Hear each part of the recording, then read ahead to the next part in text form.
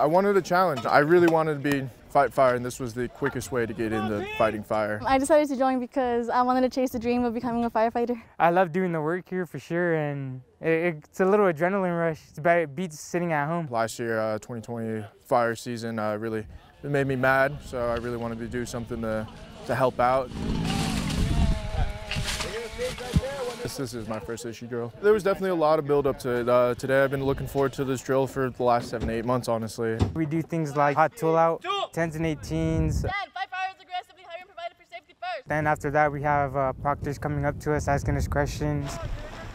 Fire shelters. The hike, the cutting, the hike was 4 miles, 67 minutes. This was a lot harder. It was more cutting for sure, and we need to complete this in order to be typed out as a Type 1 hand crew. That is our ticket into fire season. So if we do not pass that, we do not get to fight fire, and especially in initial attack right up against the fire's edge. That's all what we came here for, so that's definitely the goal of what we want to do. It allows us to go out there and fight fires and help save property and things like that. It was like a huge weight off the shoulders, a huge accomplishment. We've been waiting for this day for a long time, so it was really nice to hear those words that we passed and made it through issue. It feels like a whole relief. It feels amazing, really. Just realizing that this is like a really important test and then getting it over with, all that training, all that hard work, just pays off.